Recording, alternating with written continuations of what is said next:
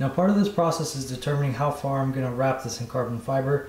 I'm thinking up here there's going to be a section and down here, but I need to define that. And now in order to do that, I've 3D printed a setup that's going to allow me to mount a ruler here so that I get the same line scribed across both sides. And I don't end up maybe marking one a little over this way and one a little over that way and end up with an uneven section. So let's go ahead and install that.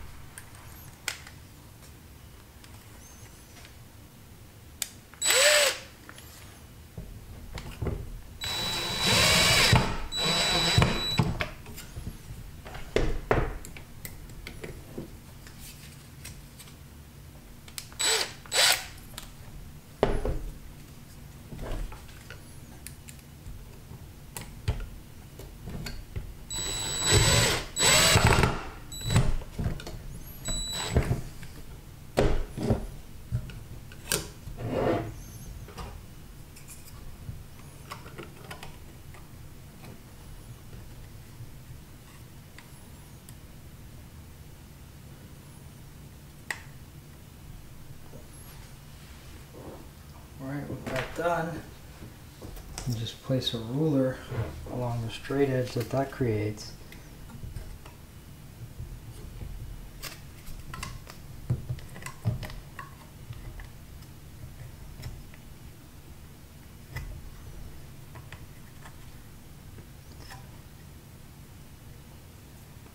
And that gives me position. It's even for both sides.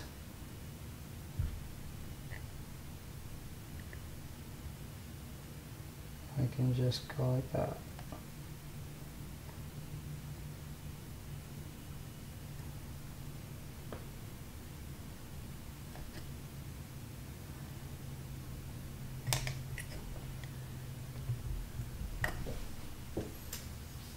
And flip the setup over and do the same thing on the opposite side. So let's go ahead and cut these grooves using a blade.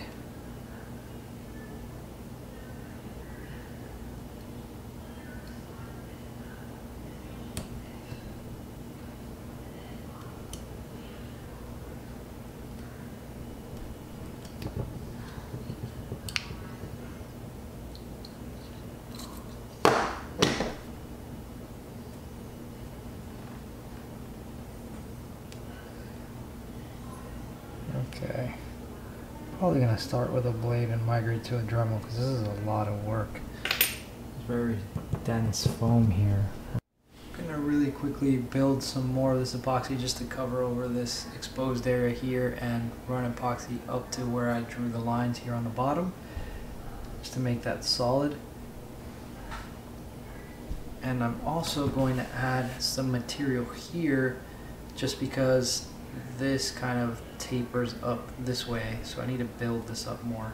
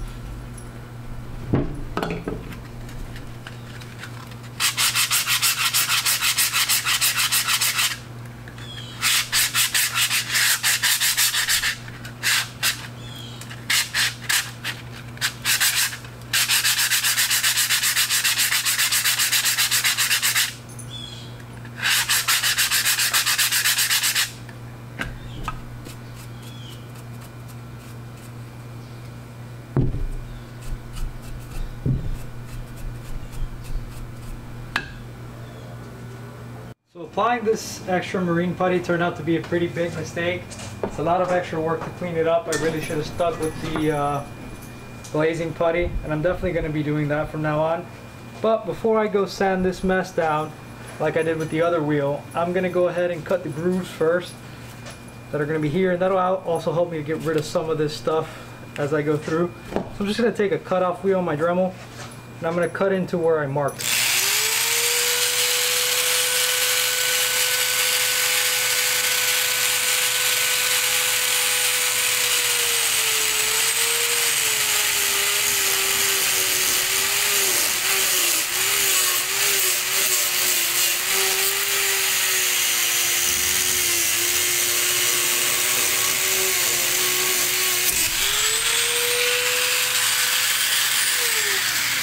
Be very careful doing this, as the wheel can catch and jump at you. And another thing is, make sure you're holding the wheel in a vise in order to do this. Otherwise it's going to be moving everywhere and it's a mess.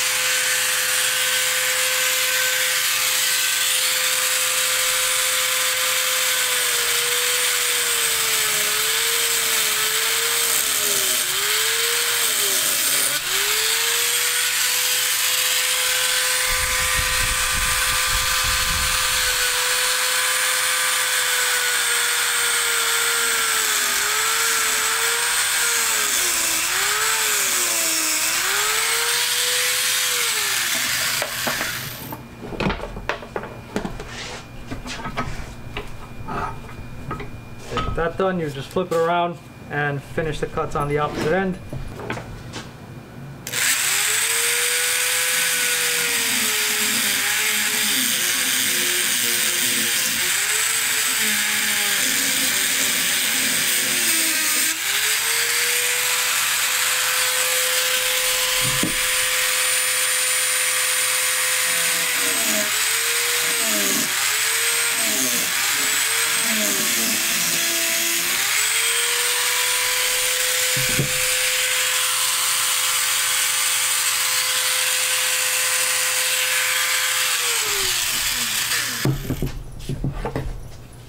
So the addition of the marine epoxy really didn't help out much. It just made a mess that I ended up having to sand down. So I went out and got myself some glazing putty, and that's what you see, this red stuff here. So I'm gonna go ahead and sand this stuff down.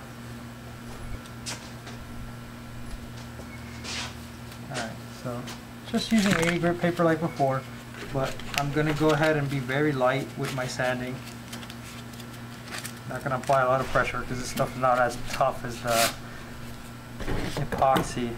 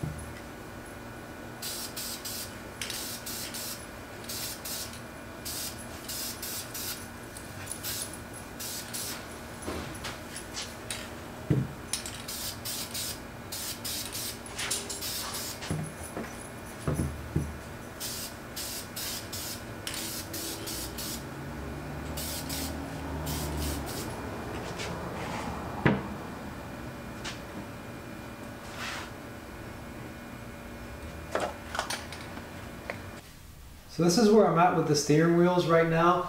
So you can see the bottoms are now black. I'm also going to go ahead and spray the top black because you see it's got some marks and stuff that I don't want showing through the carbon. But I'm pretty happy with the overall shape of these things, and definitely once I put the carbon, you're not going to see any of these scratches, right? The epoxy is self-leveling, so it'll fill this in. What I'm basically going to be doing is I'm going to be painting this with epoxy here and here. Once that epoxy has been drying for about 3 hours, it's going to tack up, and that's going to allow me to just take carbon cloth and place it on here like that, and it'll stick onto it. You'll just kind of work it till it bends over the rim, and then I will shrink wrap it down to hold it in place and allow that to dry. Once that's dry, I'll take off the shrink wrap, I'll do some light sanding work, followed by a layer of epoxy, sanding, layer of epoxy, sanding, and so on and so forth, until I have a finish that I'm happy with and is nice and level. Then I'll go ahead and hit that with a clear coat. I'm going to be using automotive clear coat shot through a paint gun, so that's going to look pretty spectacular when it's done. I know you guys have been chomping at the bit to see more of this stuff, and I'm sure a lot of you were probably hoping to see carbon by this episode. I apologize for that, but I'm definitely going to have that done by this weekend, so stay tuned and you'll get to see that. And after that carbon is ready, you'll also get to see how I'm going to do the leather wrapping. I'm actually somewhat good at leather work. Just as an example, here is an NB Miata steering wheel that I just did for my buddy Aaron. This came to me as an ugly one that he bought on eBay, and I stitched it with a brand new wrap for him, so definitely stay tuned. You're going to see when these are done, they're going to look spectacular, and one of them is going to have the push start button stuff that I was working on earlier. So one of these is actually going to have a steering wheel mounted push button that'll start my truck, and the other one is going to be available for sale, and one of you guys can go ahead and purchase it if you'd like. If you've enjoyed this video and you like what you've seen here, please feel free to like and subscribe. Click the notification bell so that you're notified when I post up another one. If you have any comments or feedback on how I can improve this, feel free to leave that in the comments. And as always, thank you for watching.